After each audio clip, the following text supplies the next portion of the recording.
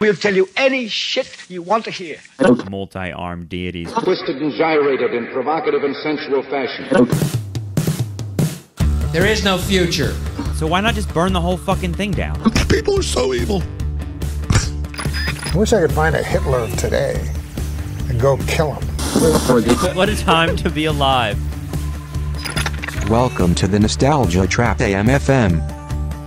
This podcast has been assembled by robot historians from the future who are trying to understand why the Earth is destroyed and all the humans and plants and animals are dead. This episode is about climate change, which, if we are understanding it correctly, is when humans literally burned the entire planet to the ground, just so they could have smartphones and unlimited streaming pornography. The following is a recording of two semi-educated individuals as they attempt to come to terms with an epic tragedy of planetary proportions. This episode is brought to you by Taco Bell's Waffle Taco. Yo quiero Taco Bell. Please enjoy.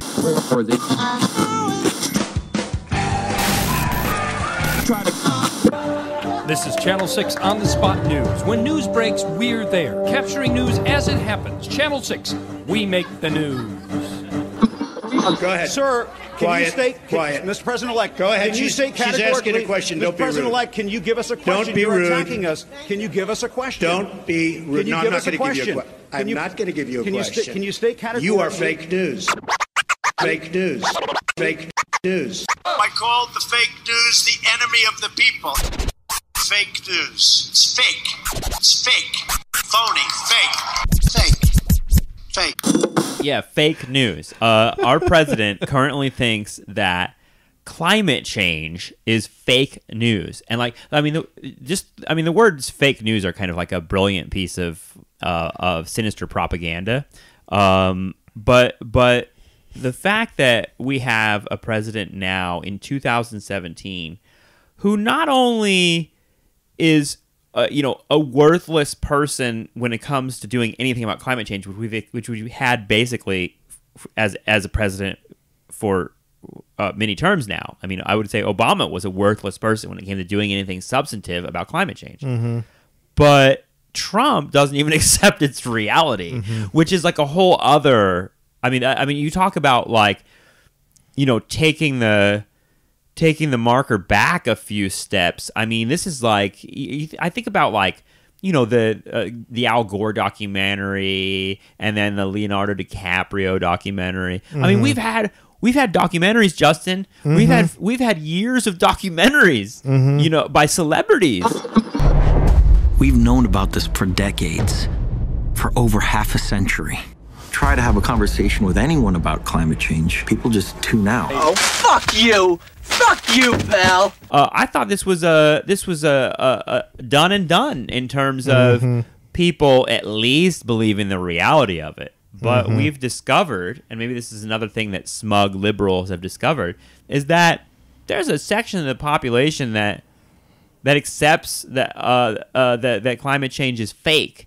And that the whole idea of climate change is actually a conspiracy by those very celebrities as some form of social, maybe racial control. So where are you on that? You're not. I mean, I don't think that you think climate change is a false flag. No, I don't. In fact, I know that people who listen to the show and people who listen to the early iteration of the show called Topical Fever know that my guest today, Justin Rogers Cooper, has a deep passion for the idea of climate change as a biological and environmental reality, but also as a political reality. It's something that, I mean, this is a hobby horse for you, right? I mean, you've taught classes on climate change. I guess so. It must be weird for you in the sense that you've spent so much time thinking about climate change to have a president that doesn't believe it's real. Yeah, I mean, the only thing I'd say about me is just it's hard to say that I have a deep passion for it or that I'm doing anything special in a year of Standing Rock and people taking real committed direct action. I tip my hat to people who actually put their body on the line. And so, yeah, you're sitting here reading goddamn books about it. Yeah, but I mean, I will say that I don't mean to be corny about it, but teaching people is not necessarily like direct political action in terms of disrupting the society, but it is it's an important. Well, why don't I wouldn't do it if I didn't think it was important. Let's get at one of the hidden truths though behind the fake news climate change, because I think that's probably more topical. Yeah.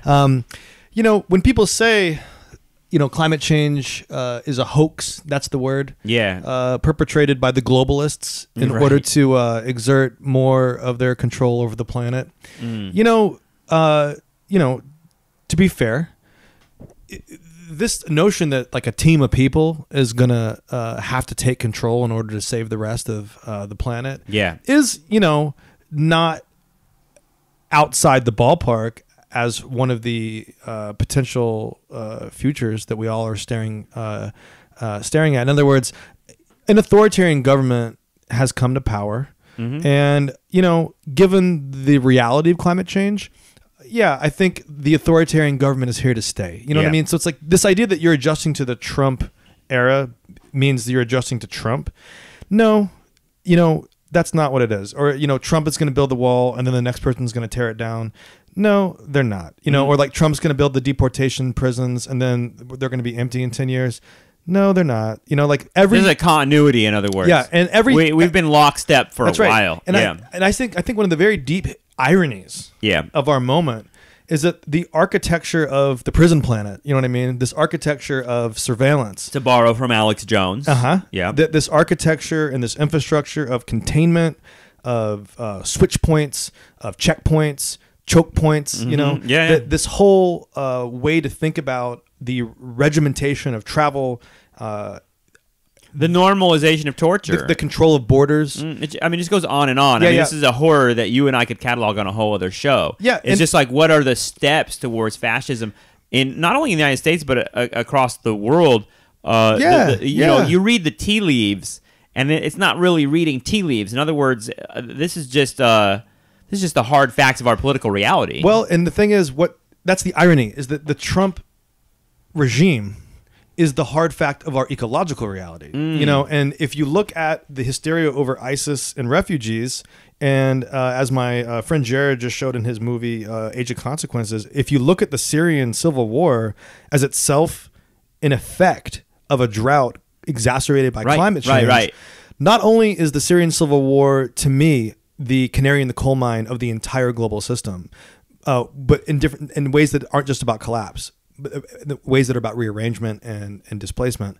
But we'll see Syria again and again. Is what you're saying is that like and this is something that I think has kind of been lost in all the talk about Syria, is that there's an ecological component to what happened in Syria and what continues to happen. And Syria's been, for those who've watched the Adam Curtis hyper normalization movie that I've brought up a couple times in the show, like that Syria's been in chaos for a long time, but the latest iteration of that chaos has been this drought that began a few years ago and basically flooded people into the cities and created the political crisis that is tearing the country apart now. Well, and it's driving European politics. Yeah. It played out in Brexit.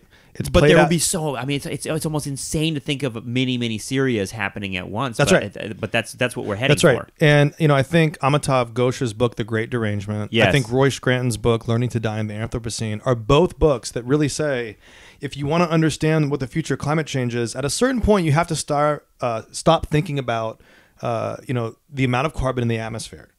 And you have to do two things. One, you have to look back and say that or even being sad about polar bears. That's right. That the whole history of modernity is about carbon power. Right. And that no one's going to give up carbon power. The U.S. military is the largest consumer of oil, but so is, in other words, all militaries need that oil. The only way to project power. That kind of irony is that the military is the consumers of oil when they're also like the ones that are like enforcing the kind of like geopolitical arrangements by which that oil is obtained. And they're the ones doing the most to plan for climate change if you go see Jared's film. In other words, the military, there's no doubt about climate change. They're planning for it.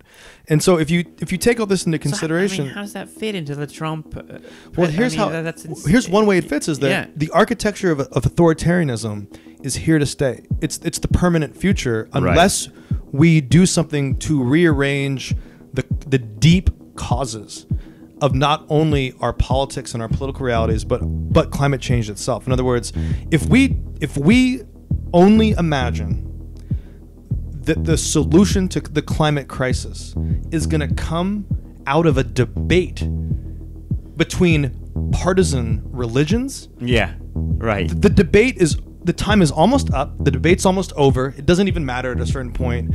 And I think there's two key takeaways here. One, those refugees out of Syria just put a lot of cheap labor into Europe. Mm-hmm. So, in other words, disaster capitalism style, up to a certain point of just total planetary annihilation, the displacement of labor is, in terms of the triangle trade and in terms of immigration out of Europe to North America, etc., the displacement of labor, cheap labor going across oceans and through borders in order to work with questionable citizenship status or no rights at all, that's the driving force of cheap bodies for capital for hundreds of years. In other words, this is going to do some people some favors, especially at a time when wages are rising in places like China.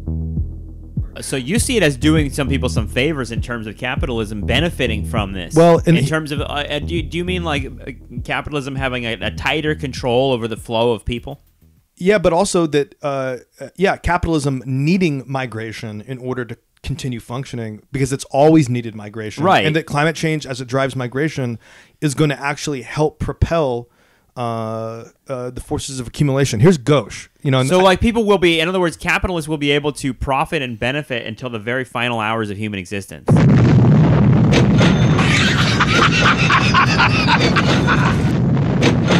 Yeah, and that'll lead me into my second point. So it's like eats itself into the final seconds. Yeah, well, we'll think about that. Here's gauche. From this perspective, global inaction in climate change is by no means the result of confusion or denialism or a lack of planning.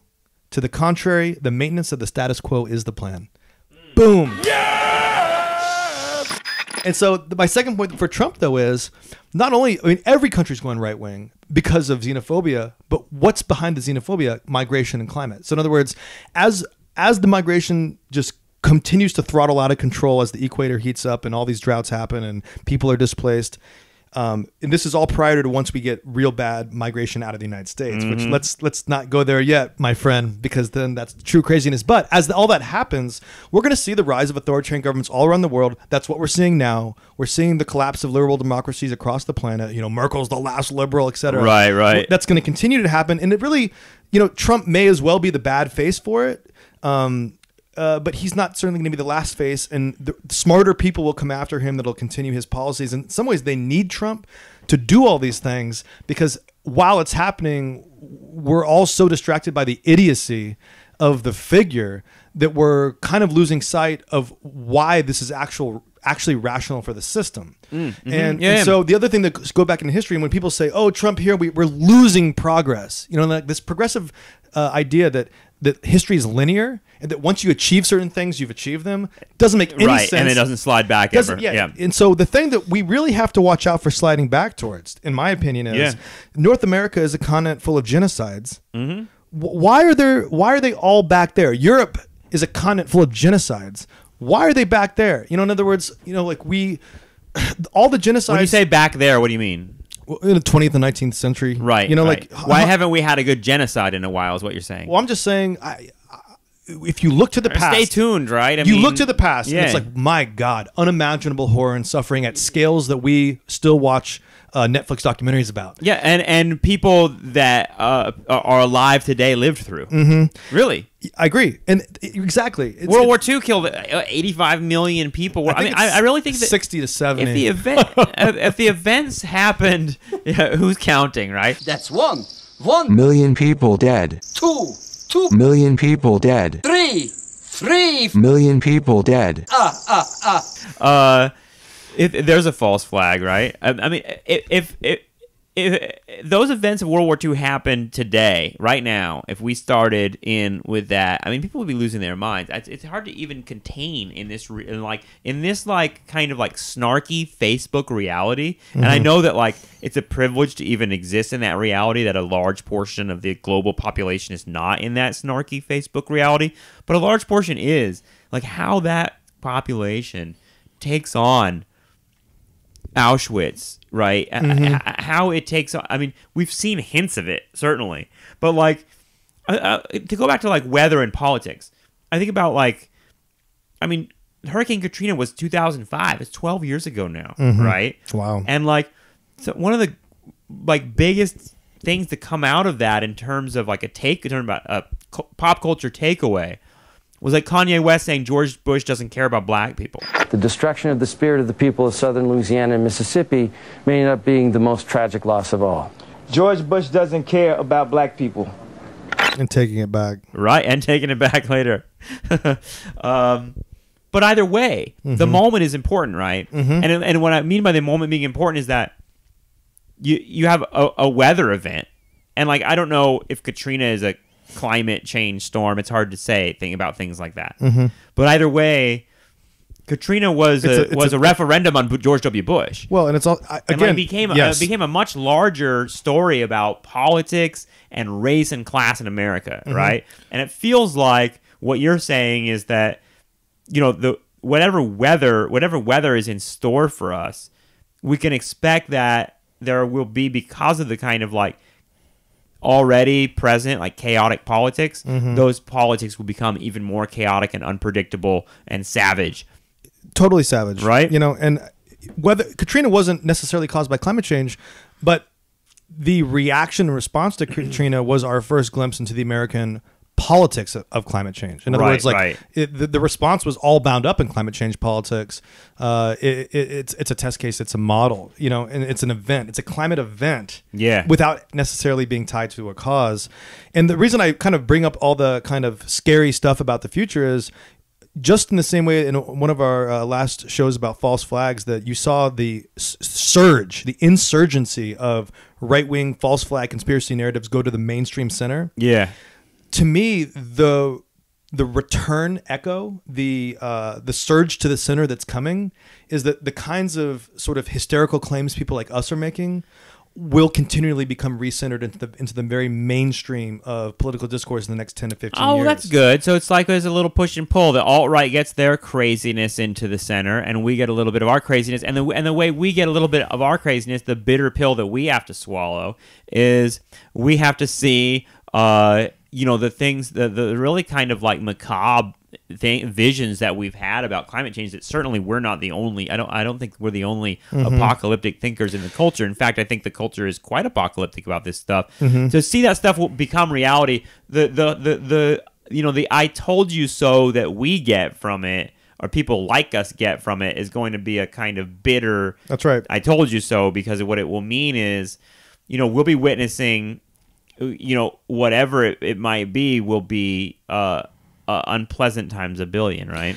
Yeah, and you know, one thing that kind of puts what we're saying into context is, you know, in that film Age of Consequences, you know, the military has a very professional, sophisticated discourse. You know, like when you listen to these generals, ex-generals or retired generals, and these consultants and all the people that Jared interviews in that film, when you listen to them talk, you know, they do it in a calm way, but the things that they're imagining in terms of conflict zones and population control is really just on par with the things that we're describing. It's just that, you know, someone like me, my tone is a little bit nuttier than theirs, and you should probably take them, you know, more seriously than me. But one of the examples from the film is, you know, already India has put a militarized fence around its entire border with Bangladesh. And so Bangladesh is one of those countries that build a wall. Exactly. They've already done it. Yeah. And so the you know, the wall politics are global. So in other words, Bangladesh is one of those countries that's particularly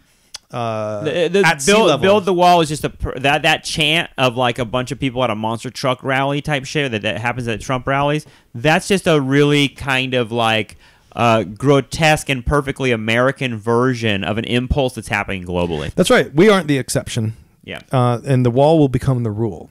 You know, Hungary's building the walls for the refugees and the migrants. They're all going to build walls. You know, and it's going to be, you know, a good time to make money if you're in the cement business. But in Bangladesh, it's in a flood zone. The only time I'm in favor of the wall is if fucking Pink Floyd is playing it and it's in its entirety. Hey, buddy. We're gonna take you over to the tent now, all right? Having a bad time here, man. I wish this thing was over. It will end. Everything's gonna be cool. In India, it has an armed border. Or it's definitely going to be armed when the people are running up against those gates. But once you see these images in the film, it's like it looks like a prison fence, like a fence with barbed wire, and then another fence. And you can imagine up against that fence, tens of thousands, hundreds of people, and you can see them the way that you can see the Syrian migrants, in places like Hungary and in Eastern Europe, going up against, in these like kind of by rail yards and train stations, echoes of World War II. Sure. You can see these people up in these spaces with guns pointing at them, holding their children up to the fences. That is the inescapable tragedy that is not only happening now to real people, but it's going to continue to happen at a greater scale. And so one of the things I like about the Roy Scranton book, Learning to Die in the Anthropocene, is that, his message is twofold. One is like, and this is why we should be talking about this. Is, from just a personal perspective, if you don't think about this, you're going to be caught off guard again. Like the next Trump, the only way to predict what's going to happen is to seriously think about the instability that is here. Yeah. And that we're already electing presidents based off of that instability. Whether the phantoms and the fantasies that drove the narratives that elected him are real or not, they're gonna become real. And that's that denialism is everywhere. And if there's one good thing that may come out of the Trump election in terms of the kind of liberal elite that are close enough to the halls of power to be able to actually do anything about climate change, is waking them up to the idea that anything can happen now. You know what I mean? I mean, for the months and months and months that Trump was running, the entire establishment media, and I'm even including myself in some respects, just did not see that he could possibly ever be president. To the point where, of course, we're a couple months into his presidency now. The establishment media is still looking for a way out. They're still have their hands over their ears, being like, la la la la la. They really hopefully he'll be proven to be a Russian agent and kicked out of there. In other words, they're not coming. In other words, that maybe that they didn't learn a lesson. Do you know what's going to happen? They're still living in a reality that they think the rules of the old world still apply. Do you know what would happen if the tax returns were released and there was nothing in them? Yeah. That's just something that everyone needs to kind of consider. I don't think anything would happen. People would. Right? I think a lot of people would freak out. Yeah. In other words, but he's not going to. It's not going to change his. It's not going to. He's not going to not be president anymore, right? Well, what if? Okay, it's a different conversation. But the tax return is like this conspiracy event. So what's in the tax return? Right. Everyone's holding on to the unknown. It's the Trump card. Sure. And so without being here or there, he's there. I mean, the reality is for me is that he's there. And the larger point I was making was about the idea that liberals, the people that are the people that are anti-Trump now, they haven't really. They will be blindsided by the next climate event. Maybe not. Right. But and I don't mean the climate event. They believe in climate change. I mean the political element of it that you're talking about. That's right. Which way climate is going to spin us? Because again, most people don't know that Syria is even a climate thing, right? And I know that Syria's politics are much more complicated than just the drought. But most people don't understand that the immediate impetus for it has been weather related. Well, and the other thing to think about with the whole climate thing is does it so Trump's EPA executive doesn't believe in climate change and Trump doesn't believe in it, whatever. Okay, well, so what? Nothing was happening under Obama anyway, which is to say, there's a Paris Agreement. Maybe they're going to rip it up. What fucking good was the Paris Agreement, really? You know what I mean? It didn't stop anything from happening. And what's the name of the DiCaprio documentary? It's The Final Hour? The 11th Hour. Not only is it the 11th hour, it's 11:59. It's an interesting documentary, right? But isn't the idea of the 11th hour basically doesn't it feel like it's too late in some respects to really prevent the most catastrophic stuff about and I don't mean the Earth being dead. I mean human beings disrupting themselves. Well, see, that's to me the logic of the kind of genocidal equation we talked about earlier. Yeah. So okay, more prisons, more hard borders. internal displacements, more climate migrants. Like I when I taught that Scranton book last fall, I just kept imagining like myself as the migrant. You know, Right. why would I'm so fucking privileged. Yeah. And I'm teaching to a lot of students that are immigrants and have, you know, coming from other places and, you know, in trying to make a different life in a different country. In all sorts of situations more precarious than the ones we've found. Really ourselves in. precarious, Yeah. really precarious. And I'm like, you know, it would be the height of arrogance if I didn't imagine myself at a minimum in a desk in a classroom learning from someone else in a different country. Right. Like that is my future on some level. But also it would be the height of arrogance, really just dumb denialism to think that, you know, at a certain point, I'm not going to have to move like them, you know? And so, you know, one of the ways, you know, most Americans don't think of that way though. Like, I mean, you're a thoughtful person. It's like kind of anticipating that. I mean, it takes like a leap of empathy that, you know, I think of a lot of them, the people that would like, even people that accept the reality of climate change. Americans have like protection of what is theirs that is so tight that they will, to the death, defend their right to have it against the hordes that are coming. Get off my land! Get off my property! Leave me alone! There's a lot of empathy for property. Right. Exactly. And you know, I was talking to my students the other day about the Underground Railroad, right?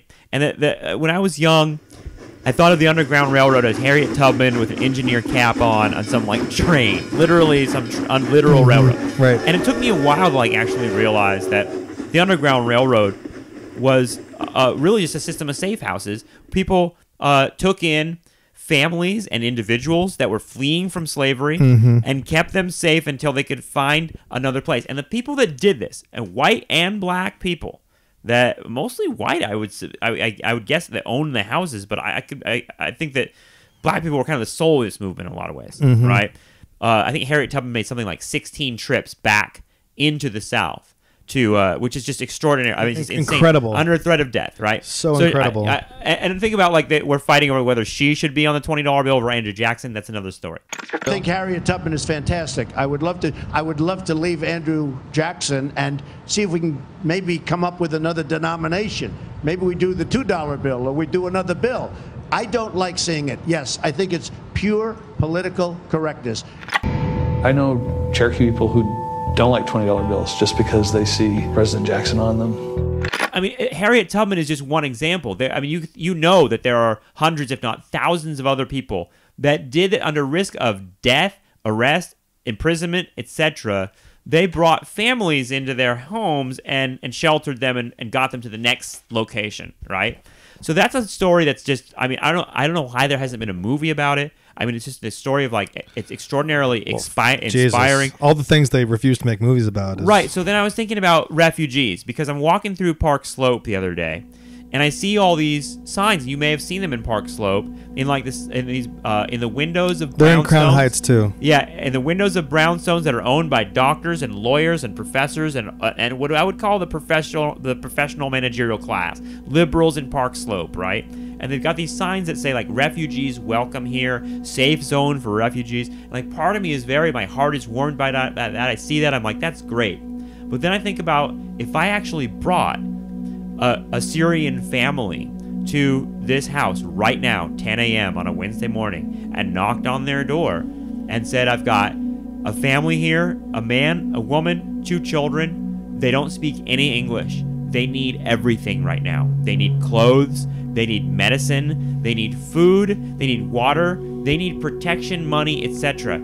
Are those families in Park Slope? And I don't know the answer to this, because I'm really just asking about like, what is the level of risk? Are those families willing to take those families in? Because that's what the Underground Railroad is an example of, that we need more of in our society, whether we're combating and thinking about climate change or whatever the fuck. We need people who are willing to put themselves at risk of arrest and put themselves at risk of death and give up their very comfortable Park Slope lifestyle to help these people in a profound way.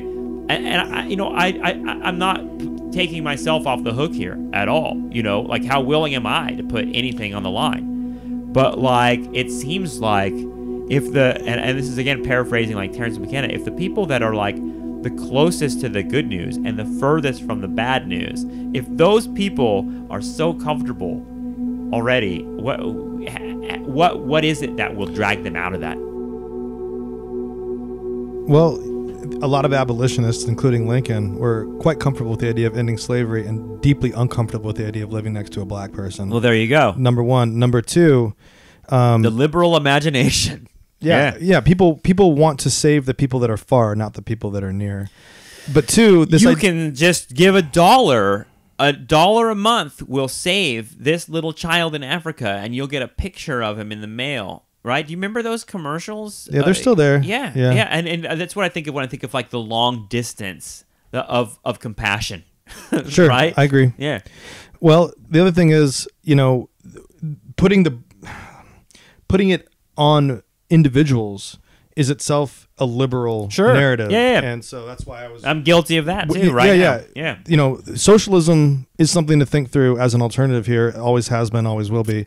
Third, what do you mean by that? Socialism as an alternative to thinking about Park Slope liberals? Yeah. Yeah. In other words, socialism means that you yourself don't have to, personally become responsible for another person, that you pool resources with at a scale, and then you can create. Okay. So it's actually, I like what you're saying here, because like it's actually, again, capitalism is the problem here. It's not the Park Slope liberal. It's the fact that Park Slope liberal lives under capitalism that makes it very, very personally difficult and demanding to help people. Like capitalism actually makes it like outside of your interest to help people. That's right. And the thing is, that's also part of the politics of climate change. Sure. Which is, you can't do anything. Right. Fuck yourself and anything you're going to do. Right. You can't stop it. The only thing that's going to stop this is, really concerted scales of networked people in systems and institutions. In other words, this is a global problem. It's going to take a global people's movement to even get around some of the most horrific things that are coming for us. It's not going to, I don't think it's ever going to come for them. In other words, the annihilation. No, we're all dead, but like they're going to be in their pods and that's the long way to go back to the genocide thing, which is, I don't, it's creepy. It sounds like Alex Jones, like the Georgia Stones, the globalists are going to bring it down to 500 million people, and they're going to put you in the prison camp. It's like, the thing is, again, it's kind of like it's right for the wrong reasons in a kind of exaggerated way, but it's like when you think of the globalists, I mean, that's kind of like an Alex Jones insane thing, but like at the same time, globalists. What is it? The Georgia Godstones. Yeah, exactly. What is a globalist? We know we're under attack! We know it! We're breaking the conditioning! We're coming for you, globalist! Coming for you! Coming for you! We know what you're doing! I'm sorry. I know for him that's a very I think he's thinking of 5 Jewish guys in an underground bunker somewhere. But I mean, you've tinkered with these ideas before. Yeah. Well, again, I think it's all funhouse mirror. In other words, yeah, I think a lot of lies are true for the wrong reasons. I think a lot of conspiracies are false but reveal hidden truths, both emotionally and otherwise. But I also just want to say one more thing about that specter of genocide, which for even the liberal who believes in science, and now we're getting books like the Scranton book and the Gauche, right, which are putting that stuff out there, and it's being published by, capitalist presses. In other words, people get the scale of the crisis, and they get the possibility of destruction. City like Aleppo's gone. New Orleans took a hit. Yeah. New York was a near miss with Sandy. We saw people starting to fire weapons at gas station lines. The point that I'm making here is you can see the tripwire. New York, Sandy was a preview of what's to come, my friend. And I think that's what's scary about it. I mean, because even Sandy, you say it was a near miss, but it was an extraordinarily destructive storm. Yeah, and I don't think I'm not in denial about it. I mean, the other side of it is, well, it's coming, and I think there's an element of just hitting snooze. It's like people get it. A lot of people do get it. I think millions of people understand. Well, yeah, there's no better way to kill a party than to be like, hey, did you guys know that the Arctic shelf is melting and we'll all be dead in 50 years? The most vulnerable part of the Earth's ecological system is the atmosphere. Vulnerable because it's so thin. Hey, fuck you! Yeah, that's my message to you. Fuck you and kiss my ass. I mean, if you actually bring up like just the New York Times article that came out two years ago that said that, I mean, and it's kind of like accepted fact among all scientists, right?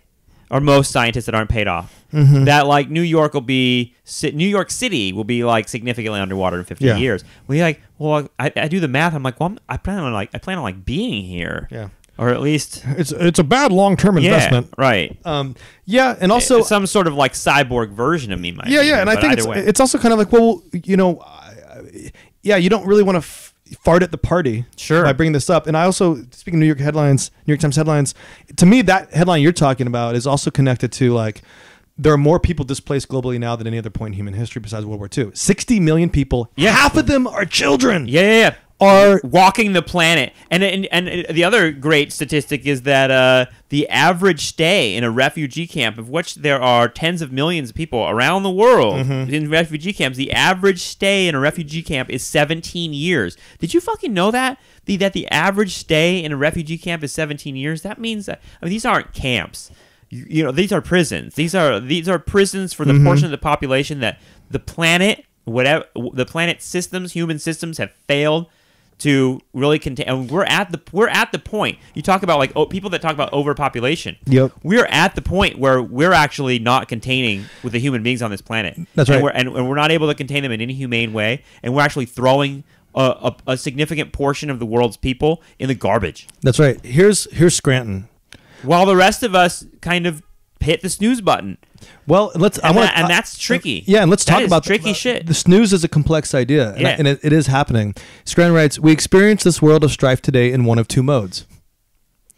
Either it is our environment, right, and we are in it, or it comes to us as images, social excitation, retransmitted fear. Yeah, people are fighting and dying in ruined cities all over the planet. Neighbors are killing each other. Ooh, old women, you know it or you don't know it. Old women are bleeding to death in bomb rubble, and children are being murdered probably as you read this sentence.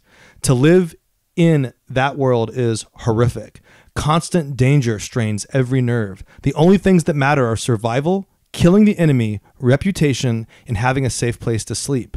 The experience of being human narrows to a cutting edge." See, that's why we're hitting this news. Is I think a lot of people understand you're either gonna live. Barbarism surrounds us. Yeah, you're either going to live in that world. You're gonna know people that have lived in that world, or if you have kids, you're gonna watch them live in that world, and then you understand something like when you watch The Walking Dead or Game of Thrones.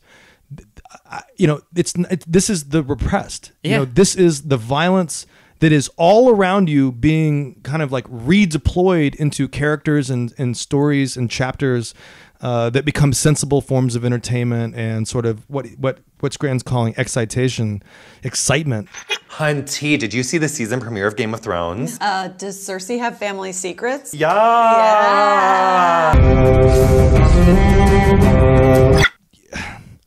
To me, the consumption of horror, the consumption of violence, isn't just about a sort of visual pleasure or a narrative pleasure. I really do think that it's a way of staying in touch with how the other half lives. Yeah. And it's a way to keep alive in yourself those crisis moments so that if you are confronted with them, you have stories that are already teaching you how you'll behave. You know, The Walking Dead is popular because, and that's almost like a on the surface kind of popularity, is that it's a training for the coming apocalypse. I mean, people kind of, it's like this the weird tongue-in-cheek thing in the culture that like, I'm training for the zombie apocalypse, ha ha ha. But like you and I have talked about before, like what that zombie represents to most people, and I mean that is the refugee, that is the other, that is poor people coming from the city, that is people of color. I mean, the zombie represents the fear of the hordes coming to vomit into your mouth and to kill your kids. That is such an enervating idea for all of American history that it's not it's perfect that the denouement of American history would be to like watch that happen. Yep. And whether it's an imagined future or not, I mean, that's something that is a big element, I think. To me, the most important character in any zombie story is the one who kills the zombies. Right. Is because you have to retain the imagination of murder. Yeah. You know, you have to. That's the only violence is the way you maintain your individuality. And it's against. I mean, these stories are anti-communist stories too, in a lot of ways, right? It's like it's like you can't imagine solidarity or community with like, you know, the hordes of gross, disgusting zombies. But you do produce, at least in that show, Walking Dead. Not that I finished it, but you do produce solidarity among the survivors, right? And, and to that sense, that notion of violent solidarity, to me, is a back end way of thinking about the. That's all of politics is the politics of the survivors. But it's also a back end way to think about the sort of horizontal politics of insurgency. And I think here's the hard truth, you know, to me. Yeah. This is where all this is going. Sure. Is that the thing that we think about is like there are people dying and bombs exploding. They're happening everywhere around the world right now. Just what that Scranton quote, etc. But the other thing that's happening in Syria isn't just people who are victims. It's insurgent movements, and it's what you call in some cases terrorist organizations, but in other what else do you call those? Like the Free Syrian Army. It's people mobilized with machine guns and heavy weapons, killing other people with military equipment, etc. Okay, that's a constant feature of life in the Middle East. You know, it's been a constant feature of life in Europe for the first half of the 20th century. It was in Yugoslavia, not just 25, 30 years ago. And, you know, you can see extraordinarily like violent active networks in places like Mexico along the lines of narcotic trafficking. So routes. you're saying open your eyes to what history is. It's a parade of violence. Well, but here's what I'm saying is No, that's not what I'm saying at all. That's not what you're saying at all? No, that's not what I'm saying at all. I'm saying if you, this is going back to the Park Slope guy. If you imagine the future as you yourself being the victim and suffering, yes, don't think of it that way. You're going to be part of an insurgency. In other words, like the politics of the future that's the fantasy. It's not like I'm going to elect a leader that saves me. No, you're not. They're never going to save you. The Democrats won't save you. There's not going to be a messiah, a political messiah. There's not, and if he is, it'll be authoritarian. Yeah. You know, and so you cannot look to them for answers. At the end of the day, like in all these shows and all these stories, you will have to make decisions, but you won't make them alone. You'll make them with groups of people. And that in a weird way, as we get towards that end, towards that terminal horizon, especially for people like us who won't ever even be in line for the arc. You know what I mean? Right. We're not gonna be on the lists. You know, it's just, you know, if we're going to either be recruited, drafted, conscripted. My best hope hope is that I get a good job as a guard at an extermination camp. And that, you know, the hours are decent and I get some good benefits. I guess what I'm saying is, you know, and I think Scranton would agree with this, learning to die in the Anthropocene. Yeah. It's not just learning to die literally. It's learning to let go of the tablet and this microphone and new shoes. You know, it's like there's the pattern of consumption, the malls and the cars, and, you know, your own relationship to the carbon economy, to carbon power. It's gonna have to fragment, unless, of course, we have the brand new technology that comes out of the savior technology. I mean, where are you on that whole techno-utopism? Yeah, I'm not there. I think that it's going to be capitalism to the end, meaning all the things they ever invent will only work for the people with money. You know, and everyone else will either have to unite and fight for a brand new system, the way that people in Saint-Domingue fought for a brand new system. Right. You know, like you're going to have to look to Haiti in the 1790s. You're going to have to look into the formerly enslaved people that went into Richmond in 1864. You're going to have to look to 1877. You're going to have to look towards the coal fields of Pennsylvania, you know, in the second half of the 19th century. You're going to have to go back and figure out, like, you know, how did groups of people win? Yeah, win against empire. In other words, and win against like impossible odds. That's right. So here's where I would end with that. Yeah, Rogue One. Yeah, can't believe it got made. You know, because to me that film, not to get You're talking about a fucking Star Wars movie. But, to me, and we can talk about some other time, but to me, what I really loved about that film is that all Hollywood films are about an individual who overcomes suffering and like finds atonement or finds individual meaning. Like it's about a guy or a woman who's challenged, and it's it's a very kind of like typical mythology thing. Sure, but it's just endless liberal bourgeois narrative, just without end. No matter what the setting or scene, it's gonna be this man, this woman, this family, and this small. Rogue One is about an insurgent team that brings down key things of the Empire, and it's not just like we're a horizontal group going up against the bad Empire. People from in the Empire are defecting. Shit's happening like in a perfect little cascading set of ways. So are you saying this film is a complicated vision of politics? What I liked about it was it was a film with individuals, right? But it was a film about teamwork. Yeah, and it was a film about how people got things done using violence and strategy and tactics. That's amazing. And at the end, it's like some sort of Trojan horse, this film. And at the end, all the people who found solidarity, they sacrificed themselves. Yeah. They died. Yeah. Hey. There's no sequel. So in other words, like they're working for the Underground Railroad and they got blasted for doing it. Those characters are gone. It was a revolutionary suicide. Damn. And so what I loved about that, it was like, oh my God. This film sounds crazy. Are you sure you watched it was Rogue One you were watching? Yeah. They made a film in which this isn't like a Tarkovsky film or something. And it's like Shakespearean tragedy, because at the end of the Shakespearean tragedy, everyone dies, but they get self-knowledge. And in other words, what I'm saying is we're heading into Act 5 for climate change, for the planetary emergency. Yeah. But we're gonna get some deep stuff out of it. In other words, and we're gonna have, and it's not just gonna be like good punk music. Oh man, our lives are gonna be so deeply meaningful. And the choices we make are going to matter so much. The things that are going to be most special to us, the most memorable things to come, they're going to be so unlike everything we've already seen in our lives. Wow. I wasn't expecting this to take such a positive turn. Fucking Star Wars? Really? I would never watch those movies because they're racist. Against robots. In my opinion, climate change is exactly like 9/11. If the planet is the Twin Towers and capitalism is the airplanes, and the ice caps are George W. Bush. George W. Bush did 9/11. Thanks for listening.